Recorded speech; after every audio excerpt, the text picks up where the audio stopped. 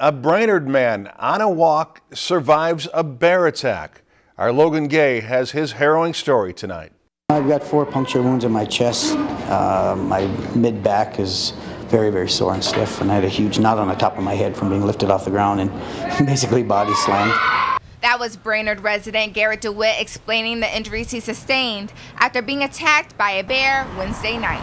What started off as a routine walk with his dogs quickly turned into an unexpected encounter with a bear and her cubs. I was walking my dogs at about 10:30 at night, and as I was approaching on the hill on Graydon Avenue, one of my dogs was acting up, and I happened to have a flashlight, so I looked to the right, didn't see anything, looked to the left, I didn't see anything initially, and then within a few seconds I saw this big black furry thing looking at me, and I saw the teeth, and next thing I know, the bear was charging right at me. And after DeWitt was attacked on this very road by a bear, he proceeded to run and seek refuge at a nearby neighbor's house. As I got up to the hill, the neighbors opened the door, and I told them I had been attacked by a bear, and they said, "What?" And I said, "I've been hit by a bear."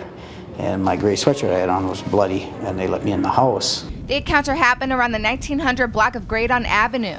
The neighborhood is known for being a peaceful, quiet community where face-to-face encounters with bears is quite rare. There have been bear sightings. Last fall I had seen a bear over off Crestview, but it ran away when I yelled at it, so I was very fortunate.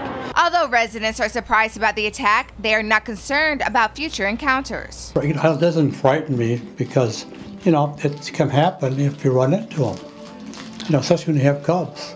For now, DeWitt plans to not walk his dogs at night until the fall. In Brainerd, Logan Gay, Lakeland News. And neither of DeWitt's dogs were harmed during the bear encounter.